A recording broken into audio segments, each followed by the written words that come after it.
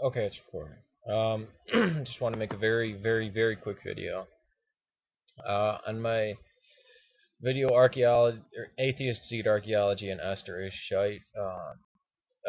Cosnowmomma writes, I think it about Esther. I think it should be in the Bible. When I or anybody else becomes illumined, then perhaps we can all debate on this level of those who decide what should or should not be.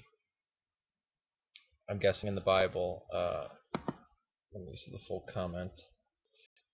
Just from this part, I don't know if this is the full part of her comment, but absolutely right. Yeah, that's the full part of her comment.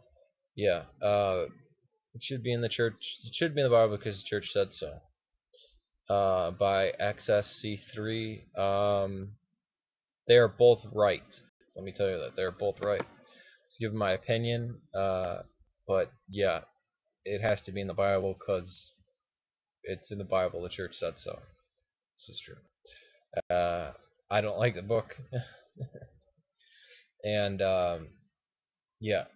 So I mean, in orthodoxy, you can do this. You can hold two dual opinions, but they hold the right opinion.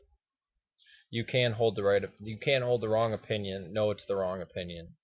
And yes, and I am saying opinion, wrong opinion. But it's strange like that. But yeah, they in fact are right. Peace to you.